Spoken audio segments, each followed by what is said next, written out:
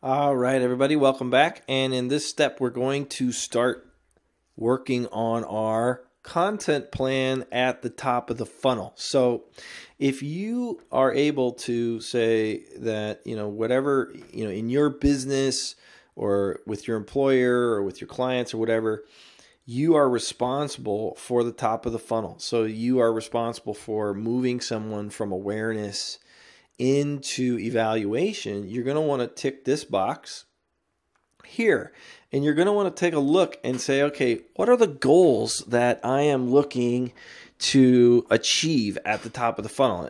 What is my boss expecting me to do? What am I as a business owner looking for my content marketing to do for me in my business? What are my clients looking for? Are they looking for more offer awareness? Are they looking for retargeting? Maybe retargeting is just not something you're ready to take on, or it's not something that you're able to do. So you would want to leave that one unchecked. But check off the top of funnel goals that you are going to be attacking with your content strategy, so that you're starting to build this plan, and you're able to save these worksheets. You'll just save them just like any other PDF file. All these worksheets are writable, and you can write right in them, or check boxes and things like that, using Adobe Reader. So or most PDF readers. So we're going to start out by, looking at our Tofu content plan. So if you're responsible for top of funnel stuff, you're going to click, that box, and then you're going to pick the goals that you are interested in. Then we're going to move on, and we're going to look at the content types.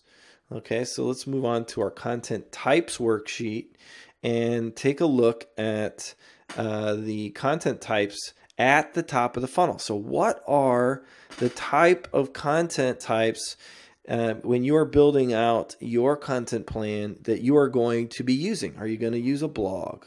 All right. Are you going to use social media updates?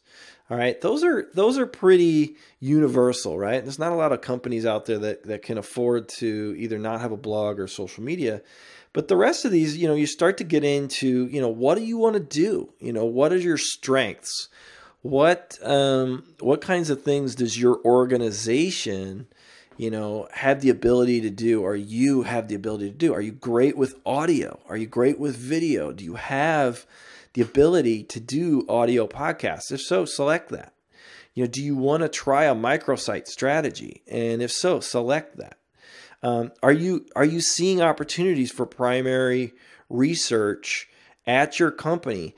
Remember, all of these types of content can be used to achieve your goals that you set out to achieve in the first part of this worksheet where you selected your goals. If you really want to increase website traffic, what are you going to use as a content type? What are you going to commit to using as a content type? Go ahead and fill those out. Now, at the bottom of this sheet is all of our technology needs that we covered in the first lesson, where we talked about technology. And we will fill this out last, because it will depend on what are the different types of content types that you're going to select as to what your technology needs are going to be. So if you don't select audio, then maybe, and you don't select, that you decide you're not going to do webinars, for example, or screencasts or things like that, then you don't need screencasting software. You don't need a microphone. You don't need all these things. So, you need to decide, it will be the types of content that you decide to use that will dictate the technology that you need to invest in as an organization, or for your client work, or for your business. So, if you're going to do infographics, you're going to do photographs, you might need to get image editing software, for example. All right. Now, so select your content types at the top of the funnel. And then the last thing that we are going to look at are the metrics that you're going to commit to measuring at the top of the funnel. All right. So you're going to look at your Tofu metrics, your top of funnel metrics. Are you going to measure offer awareness? All right. Are you going to measure retargeting list growth? All right. Are you going to measure inbound links, traffic by channel? Okay. You need to go ahead and select those now and keep the ones unselected that you don't think are important to you, your client, or your boss, or whoever you're doing this work for, whether it's your company or client or an organization that you work for.